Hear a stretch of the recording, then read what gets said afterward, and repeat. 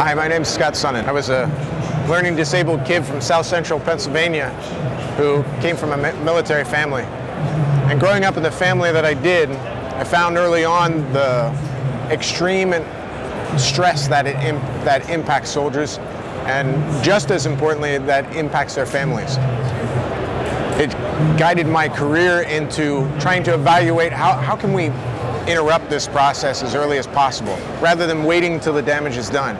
And if we look at these damages critically, quantifiably, $1.8 billion a year are lost on lost days of work from sprains and strains in the tactical community. Preventable exercises could save $2 billion, and not just the financial earmark of it, but the quality of life that restores. And we're only talking about sprains and strains. We're not talking about the more serious issues like PTSD, rage, depression, anxiety. Yes, these are the things that will happen on the end of the pipeline if we don't do anything to change how we're preparing our tactical first responders. Retroactive programs are beneficial when we don't do anything proactively. If we look at it from the other end of the spectrum, working with 511 Tactical, I now have an opportunity to provide tools, tactics, techniques, and technologies that allow me to do something before a problem happens and do something to build them up rather than break them down.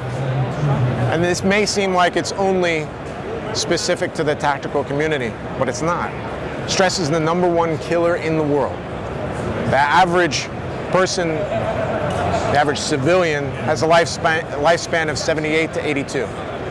Tactical first responders have an average lifespan of 54 to 59. Those lost 20 years give us a critical opportunity to consider what is this cannibalizing effect of stress. How can we learn not to prevent stress?